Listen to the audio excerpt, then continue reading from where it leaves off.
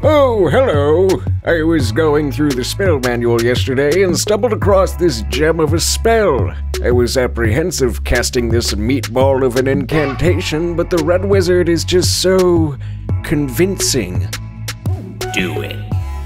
Oh, whatever you say, buddy. Uh-oh. Oopsies.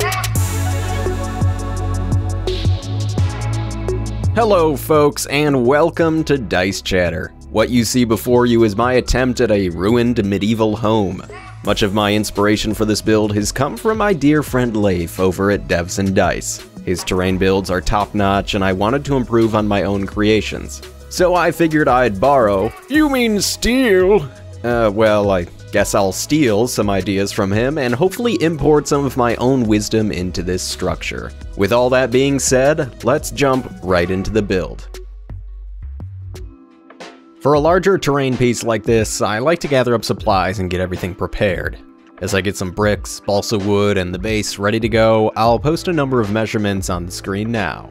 If you want to copy this build, take these numbers down, pause the video, do whatever you need to do. As I continue to get prepared, I want to mention a few things about the thought process of this build.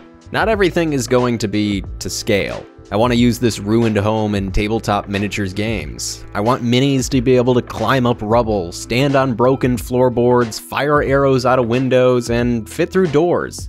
This may mean some pieces of the terrain build may be a bit exaggerated, but that allows us to create a proper terrain piece, not just a pretty sight blocker. At this point, we have most of our supplies cut and scoured up. Let's build a basic foundation. The peel and stick floor tile I use is too smooth to allow good glue adhesion, so we have to scratch the base up. This will allow some of the glue to settle and create a better connection. For the main supports, I have 5 balsa wood posts that I've marked out to varying lengths. 2 of these will reach up through the 3 floors of this creation. I make sure to label them and place these posts in the correct spots. Also, try to make sure that these posts are as straight and level as they can be. This will reduce the chance of any major issues occurring later in the build. The walls are next, at least for the first floor. I wanted to create variation between the bottom and top floors of this building, so I decided to make the first floor walls stone bricks. I figured they would have used the most sturdy and heavy building material on the bottom floor. I cut out some chipboard and cut it to size and dry fit it between each wooden pillar. It is also a good idea to plan out what you want to put on each wall.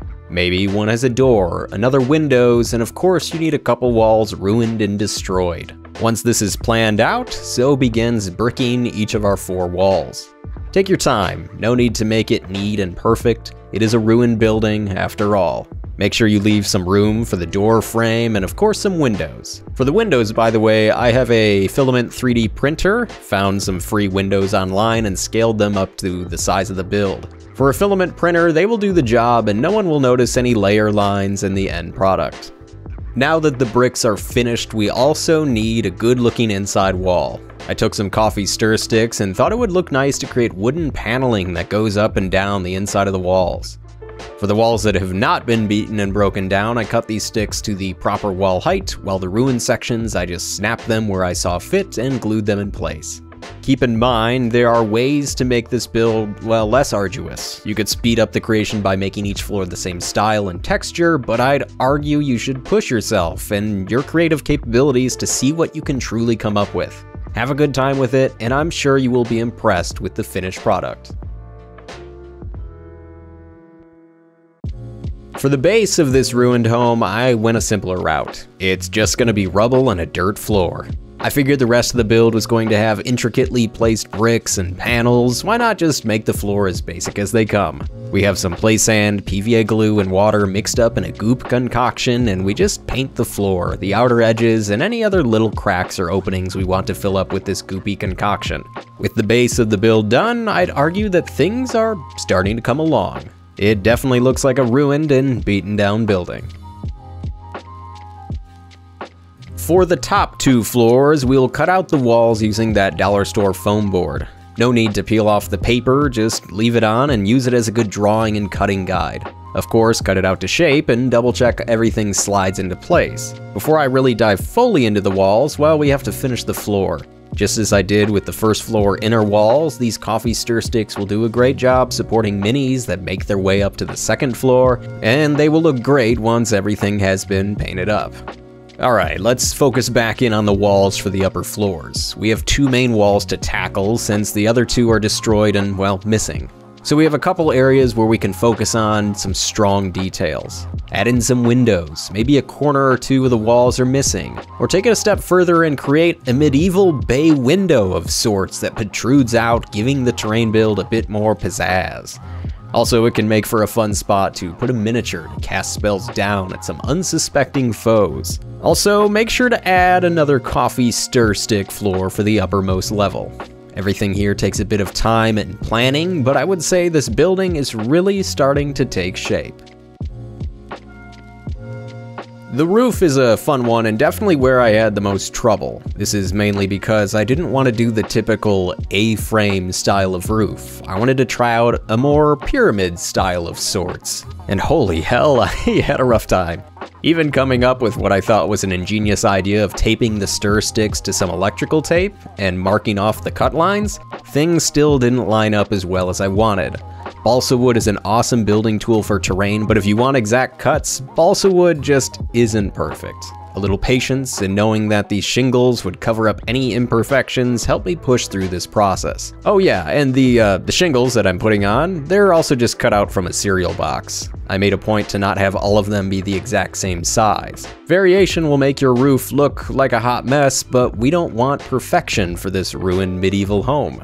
Also, don't forget to add in some more goop around the build. Throw it in some corners or any other area where you feel it won't mess up any miniatures trying to balance. And of course, we just texture the outside walls with some Vallejo sand texture paste. This stuff will work wonders in creating a stucco look for the outside walls. And with all of these steps complete, we have an awesome looking terrain build.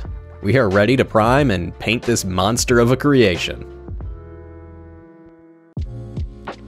I figure you all have seen someone prime a piece of terrain and then zenithal highlight it with a white ink. If not, well, I'm sorry.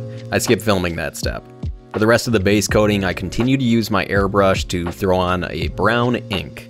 I cover everything with this coat of paint. Keep in mind, medieval homes were made with rocks, stones, wood, dirt, and the fecal matter of their neighbor, so why not cover everything with a steamy load of brown? Oh boy. Anyways, once this is dried, we can tackle other sections of the build, like the roof. I wanted to go for more of a brown, orange, and red coloration. A good old classic clay slab roof. I figure it will contrast well with the wood, the stone, and the wall colors, which we will jump on over to now. The stones on the first floor, I decided to go with your typical gray theme. Later we will add some wash and grime to these stones to make them stand out. For the upper story walls, I decided to go with a classic beige. This will help balance out the light and the dark themes for this building and give us a good canvas to start making this medieval home look extra gross. We can tackle this by doing a couple things. Initially, we can get the stone bricks and a few other random spots on the build covered in a black wash. This can really help with shadows and give the bricks more depth. And after that wash dries, we can use the airbrush again to add in some green and brown around the build. Focus on areas where you feel water would pool up, causing mold and life to grow. I would say this step, adding grime and detritus over the walls and flat areas of the building, is almost a must-do, especially if you want your terrain to give off that "been sitting here for a while" kind of vibe. Once again, let everything dry, and then I just hit the entire terrain build with a light dry brush with an off-white. Don't go as heavy as I did in some areas. Take your time, do multiple passes if you have to, and make your build stand out. Oh, and one other thing. Take a white ink, some blood for the blood god, maybe even some Nurgle's rot, and just go around your build and give it some character. Add an oozing wall, a demonic sacrificial circle, or maybe a note about that one guy named Jim who was here. After all of these finishing touches, this terrain build is finally complete.